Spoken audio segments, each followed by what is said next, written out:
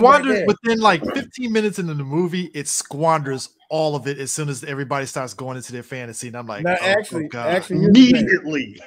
Immediately. It wastes no time, which is the one thing I will give this movie. As bad as this movie is, you get right to the proceedings. It wastes no time.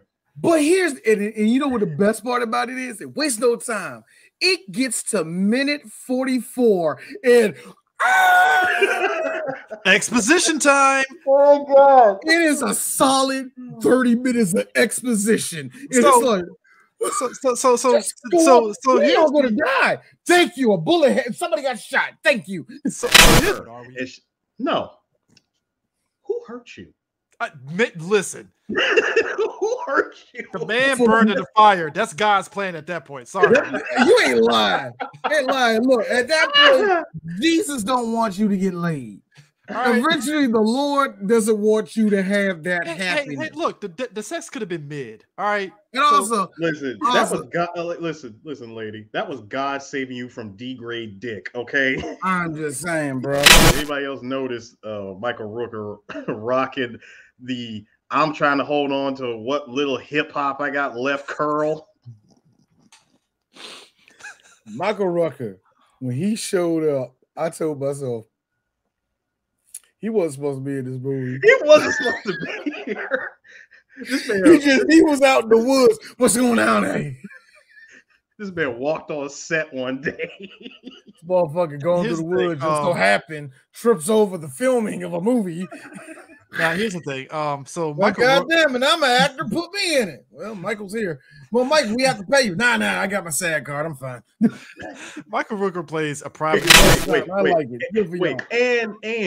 And he has the pleasure of knowing the fact that he has been boning Maggie Q for God knows how long. And I know what y'all saying, everybody. Hey, D, but she's built like a laptop. The point is, though, Maggie Q is still bad as hell. Over the span of one night's sleep, 5 years suddenly passes. Easy there, Kemosabe. I didn't ask for a fucking kid. All right. That was her initial fantasy. Was she wanted a kid? It was my fantasy abortion. Look at her face. The look on her face was, bruh, I don't deserve any of this. I let him nut in me. Oh my God. That girl. I got a kid. Oh my God, it's the most beautiful girl in the world. I said, please tell me there's gonna be a gunfight that takes place and these guys are gonna like reenact their Scarface fantasy. But no, I was met with disappointment. Instead, both of those jets there, buddy. I know. You know this movie has no. I know, and that was me. God, that was me trying to give this movie a better idea, and I'm sorry. I'm sorry. Listen, I apologize for overstepping my bounds. I'm sorry. But here's the thing. You're right to think that because this movie had several times to turn itself around to make a decent movie. And they just choose, let's make it more chaotic. No, like for no reason. Hold on. Grenade came out in the first act. He said, hey, bro, remember, man, you got to pull. Man. I hope it doesn't come to a climactic conclusion with a grenade or something. That would be dumb because the movie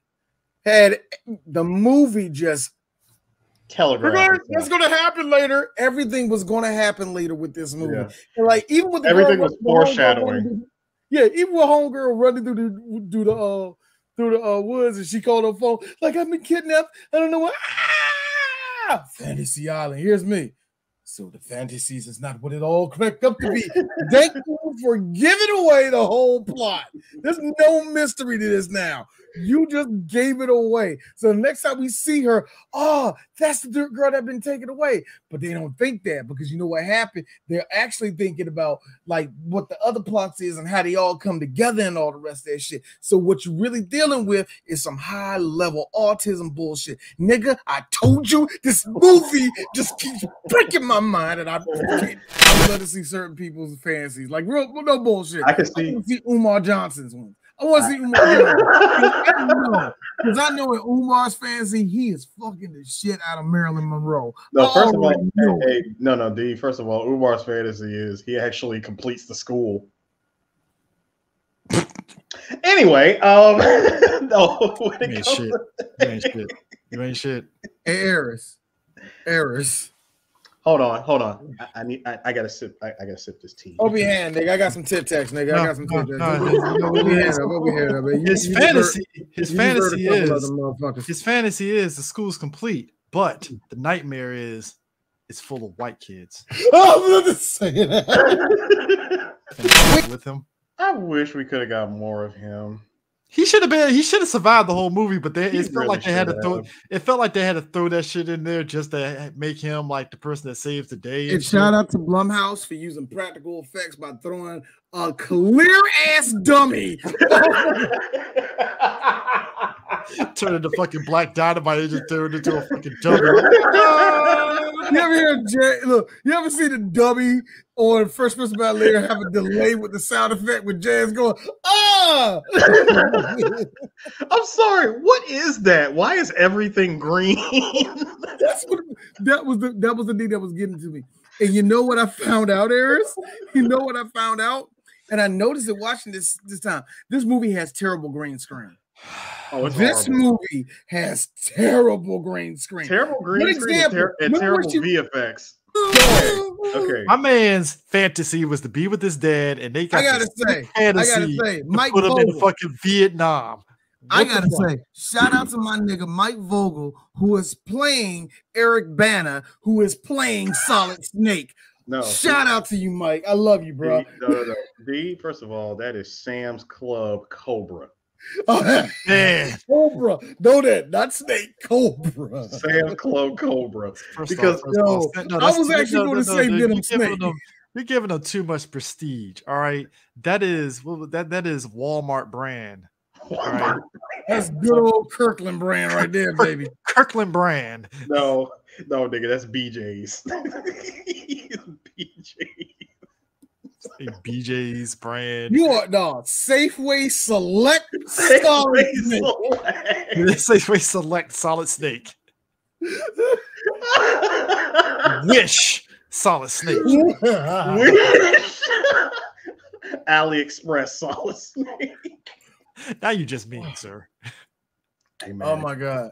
My man's fantasy was to spend time with his dad, and they said, nah, nigga, you gonna fucking get Vietnam shit. Real quick. It hurts. So, did they have like a model kit at a Don Quixote and like somebody just instead of it being Michael Bean, it's this guy? Man, this snake looks off model. First of all, I would not put that disrespect on Don Quixote. They actually have legit stuff there. I'm sorry, I see this nigga's face. Words that kill. And you speak to me. I gotta be honest with you. This is the Solid Snake that you get when you're buying toys at CVS. I was gonna say, no. I was gonna say you find that toy section in the corner of Burlington Coat Factory that you never thought existed. Shut the fuck up. Hideo Kojima said, "This is the bad ending of Snake." The bad ending. 2 months later, the HD of it came out. My brain by the end of it. No.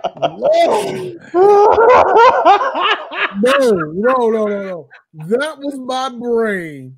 Because remember how we described Maggie Q and her debacle? That took them 15 minutes to explain.